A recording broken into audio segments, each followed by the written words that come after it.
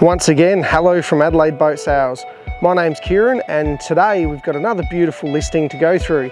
This is a Chung Hwa Trawler 34 that I'm standing aboard right now, and we're lucky enough that it's a beautiful morning here in the Port of Adelaide.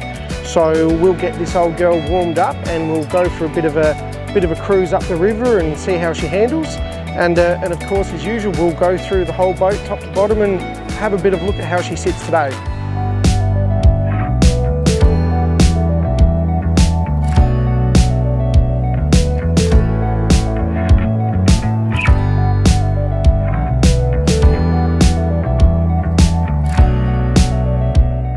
Stepping aboard and moving towards the bow, you'll see the heavy-duty Muir windlass.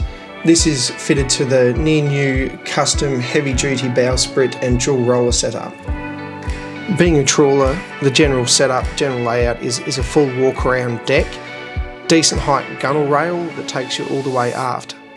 Getting to the aft section, this owner's set it up with the deck wash and bait board. He's got the twin eskies fitted here to the lazarette, and that also has your ladders up to the flybridge. Now this here is your aft entrance into the rear cabin, which we'll see later. On the flybridge, you've got seating up here for 4 or 5 people. This is your second helm station. It's a hard top with some blinds, otherwise simple setup. Stepping indoors, you can see decent galley off to port there. The helm station downstairs, good layout, good electronics. The galley's got fridge, freezer, oven, microwave, everything you're going to need. Moving forward into the V berth, you've got 2 single beds here, and just adjacent is an ensuite.